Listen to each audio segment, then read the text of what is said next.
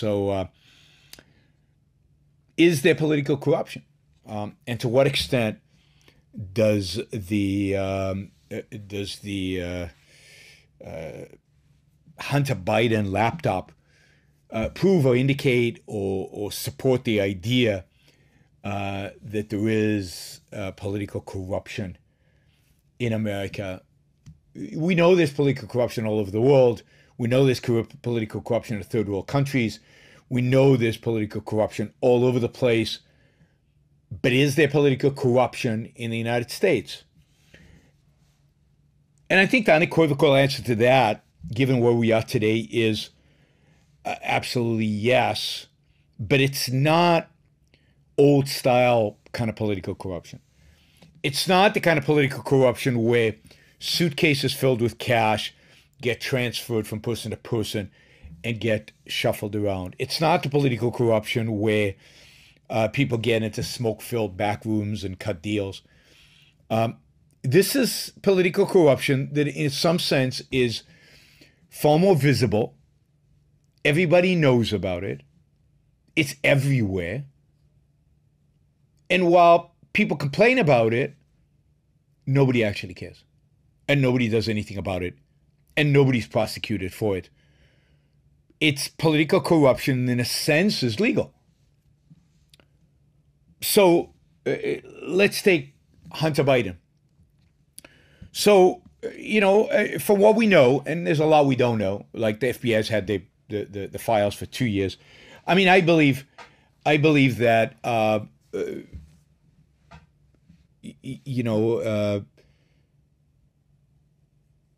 a lot of this stuff is questionable in terms of its legality, but it's not obvious that it's illegal. The FBI has had the laptop for 2 years now. I don't think the FBI is so corrupt as they would not prosecute Hunter Biden. I know you guys think they are, but I don't. I think that if there's clear example of corruption, well, what does corruption mean? So take the Hunter Biden laptop. Hunter Biden laptop shows that Hunter Biden got a job.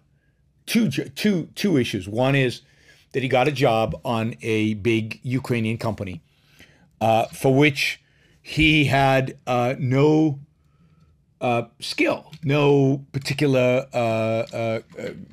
ability to contribute, no knowledge of the field, and yet he was on the board of directors and earned a substantial salary, if you will, income from his being on the board of directors.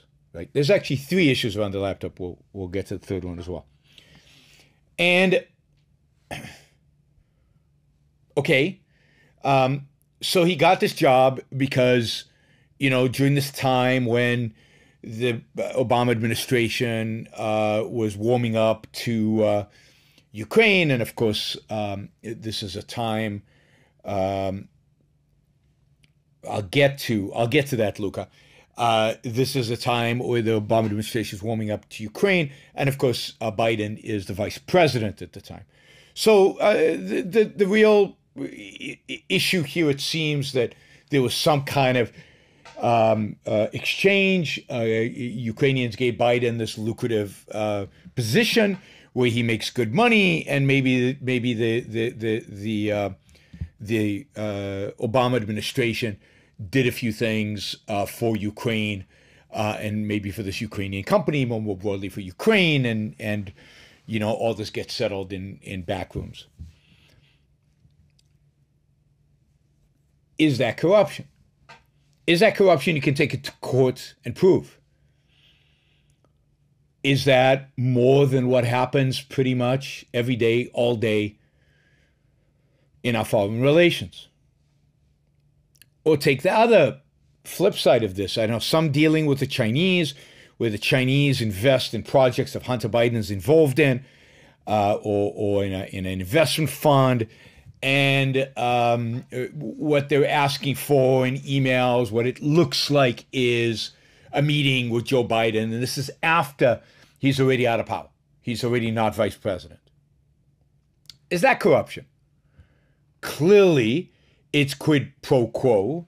Clearly, they're getting something and something in return. But to what extent is this illegal? To what extent can anybody today go to jail? And again, to what extent is this done all the time? I'll give you an example.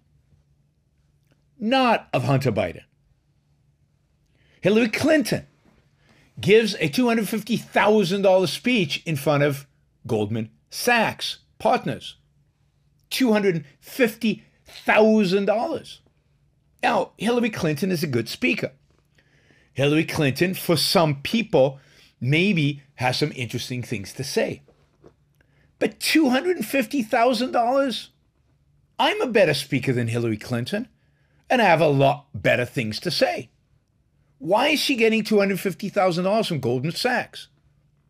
Well, maybe, just maybe, I'm just speculating here, with anticipation that Hillary Clinton is about to run for president and will probably beat Donald Trump and will probably become president. And given that Goldman Sachs has just paid her $250,000, they will have access to her administration. They might be able to pick up a phone call and talk to her assistant or talk to her directly as president. Now, is this corruption? Yes. Is this prosecutable? Probably not. Is this something can be proven in court? No. Is this something that's done every day? Yes. I'll give you one more example and then we'll go on. Because so far I've only given you examples of Democrats. So I was just reading in preparation for my TV appearance. I was reading an article. It was published in the Wall Street Journal, but there were also articles in Rolling Stones, New York Times. Across the political spectrum, you'll find this, except you won't find it on Fox, of course. Jared Kushner, the son-in-law of Donald Trump.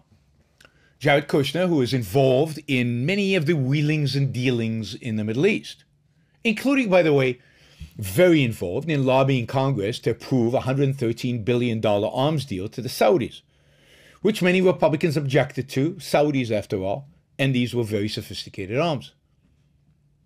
The same Jared Kushner has just launched a private equity fund. His first private equity fund. He's never had a private equity fund. He's a real estate developer. His family develops real estate. I don't know what Jared himself does. But Jared has started a private equity fund. He is trying to raise $7 billion. Now, that's a big private equity fund, particularly on your first go. He can't get the money. Americans are not giving him any money because he has no experience. He has no particular knowledge. Why would you invest in Jared Kushner? He has no particular skill set that is useful necessarily for private equity. Unless, of course, you're the Saudis. And Jared Kushner has been very, very good to you in the past. And who knows? Donald Trump might run again for president and get reelected, and Jared Kushner will still be his son-in-law. And the Saudis have written Jared Kushner a $2 billion check. $2 billion. That is a lot of money for anybody, even the Saudis. Reports from Saudi deliberations suggest that many of the independent directors of the Saudi investment fund objected, claiming that Jared Kushner was not qualified, was not skilled, this was the first time, it's too much money to risk, and that the Crown Prince himself, the guy who had that journalist slaughtered, cut into pieces at the Turkish embassy, in the Saudi Arabian embassy in Turkey, that guy, the guy who became very close friends with Jared Kushner, who helped make that into not a big deal in the United States. He insisted that the funds be provided to Jared Kushner, and Jared Kushner is now, not only is Jared Kushner getting $2 billion, he's getting it at a pretty sweet fee structure. He's getting it at 1.25% annual fees plus 20% of all profits. So Jared Kushner will be getting from the Saudis directly $25 million a year for the life of the fund, and then 20% of any profits he generates. Now, we'll see if he generates any profits. Call me skeptical. But That's the deal. Interesting, too, is that at the same time, Steve Mnuchin, you remember Steve Mnuchin? Steve Mnuchin was the Treasury Secretary under Trump. Now, Steve Mnuchin has a long history in finance, was a partner at Goldman Sachs, a senior partner at Goldman Sachs, has raised some private equity fund. He also raised a private equity fund. And he also asked the Saudis for money. And surprise, surprise, the Saudis gave him money. They only gave him $1 billion. Jared got 2. Mnuchin, the finance guy, only got 1. And he got worse terms than Jared. They're only paying him 1% fees, not 1.25% fees.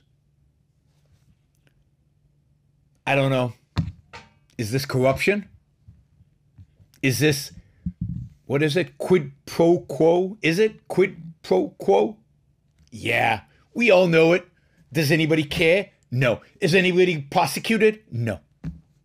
Does this happen every day? Yes. Do you remember Willie Brown? Most of you don't know who Willie Brown is. Some of you who lived in California probably know Willie Brown. Willie Brown entered politics a poor man. He became the Speaker of the House of Representatives in the state of California. He's a Democrat. Used to wear the nicest suits anybody wore. These are multiple $1,000 suits. One of the things that Willie Brown became famous for is being the guy that Kamala Harris slept with in order to get a position in the Democratic Party. Willie Brown left politics. He then became mayor of San Francisco when he was term limited out of the House of Representatives of California. He left politics a millionaire. A millionaire. So many politicians. Look at the Obamas. Obama came into politics, became president of the United States. He was a university professor. He had no income. I mean, he had a small income. He did okay, but low middle class, maybe straight middle class. What did he just buy? A $20 million home on Long Island or something? And that's just a fraction of his wealth? Where did they get $20 million? Where does that money come from? How does that happen?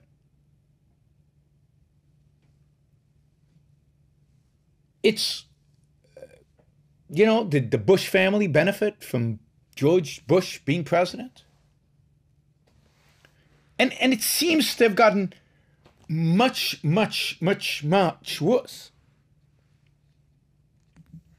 Every year, it seems to get worse. You know how rich Al Gore is?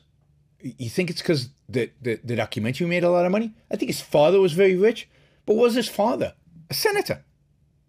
How does this happen?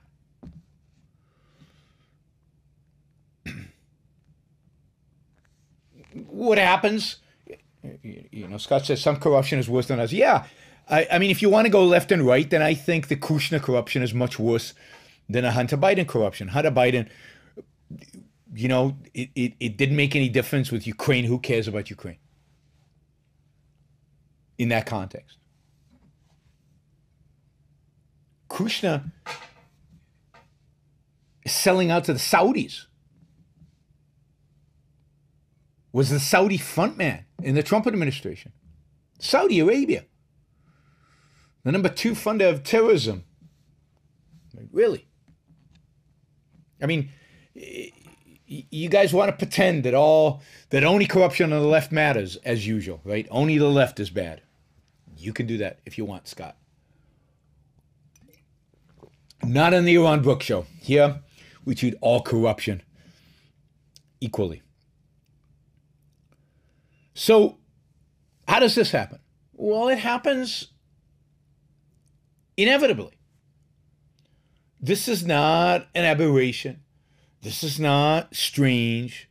This is inevitable. This is cronyism. This is what it means. This is how it works. And why is cronyism inevitable? Because we live in a mixed economy. Because politicians have massive amounts of power. They determine, the fate of whole industries, whole nations.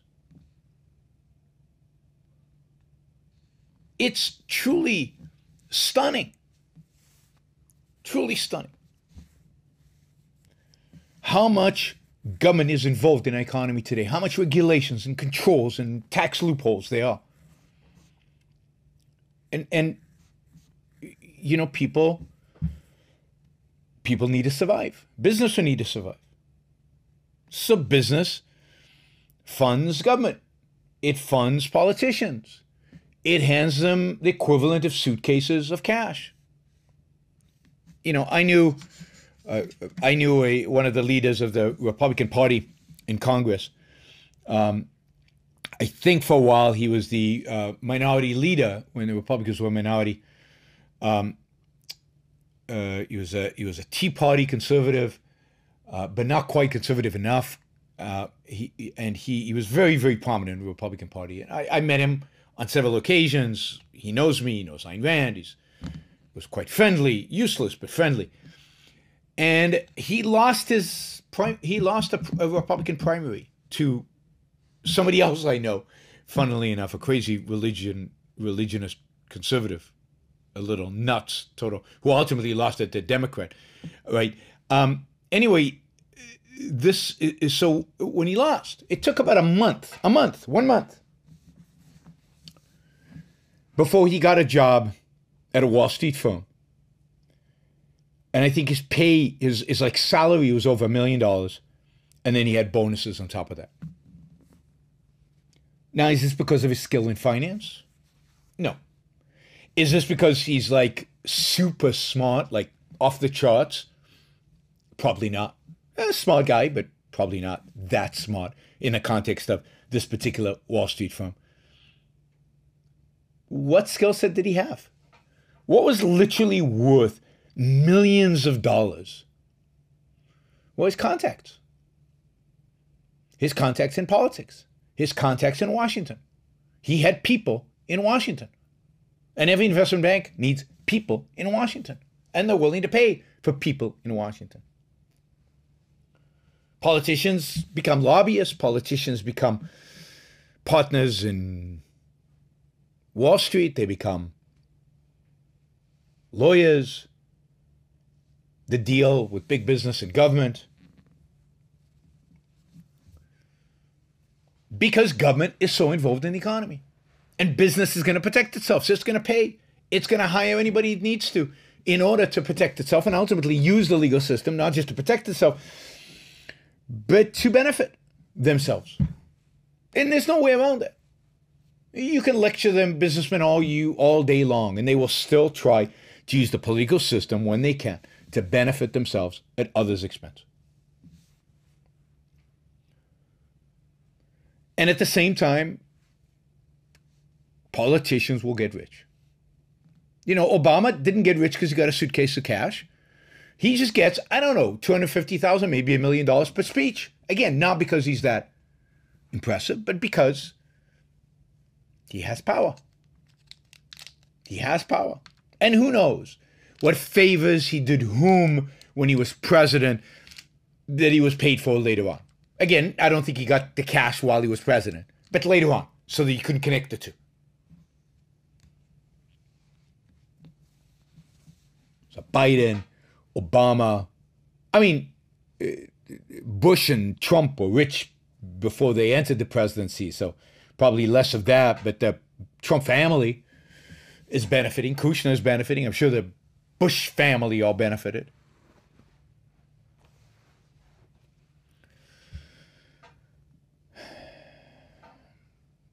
As long as government has power over business, business will want a say, and business will pay for a say. And by paying for a say, we will have corruption. As long as politicians give foreign aid, massive quantities of money to foreign aid, there will be corruption. Why are you giving X to this country and not Y to that country? As long as politicians are giving large arms deals and other deals and trade deals, you think the trade deals are not affected with this? There will be corruption. The only way to get rid of corruption is to get government out of economics, is to get government out of having power over these decisions, of having a foreign policy that is pro-US, period. Having tariffs that are zero and therefore no favors to be given. Having taxes, for example, corporate taxes that are zero. Or if you don't want zero, make them flat with no deductions. Some really, really simple revenue tax or something like that. That doesn't allow for any loopholes or any deductions or anything that politicians can game and businesses can game. You want to get corruption out of politics? Eliminate regulations, or at least, again, get them really, really small and really simple, straightforward, that anybody can read them, anybody can understand them, so that there's no gaming of the system to be had. Limit government to its proper role, protecting our individual rights, not violating them, protecting our lives, not squeezing us for more, squeezing us for another dime. Of course, some politicians are corrupt in the sense that suitcases, and we've seen that. We've seen a number of politicians get caught with huge quantities of cash in their refrigerators.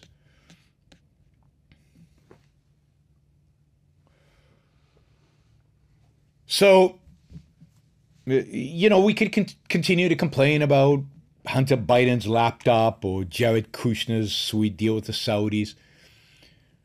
But it's still going to happen. Nothing's going to change. Nothing's going to change until we actually have the guts, until we actually have the balls, until we actually have the courage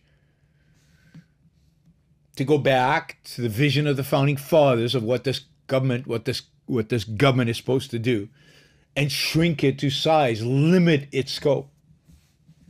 We can't rely on the Supreme Court to do that. They don't understand. We can't rely on our politicians to do that. It is us, the people, who have to change. It is you who have to go out there and educate your fellow Americans. We need a separation of state from economics. We need a state that does not get involved in economic decisions and therefore is not involved in money. And therefore, there's no reason to bribe them. There's no purpose of corrupting. How about we reduce foreign aid to zero? That would be nice. That would be good.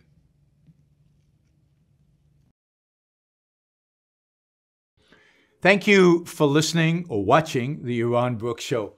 If you'd like to support the show, we make it as easy as possible for you to trade with me. You get value from listening. You get value from watching.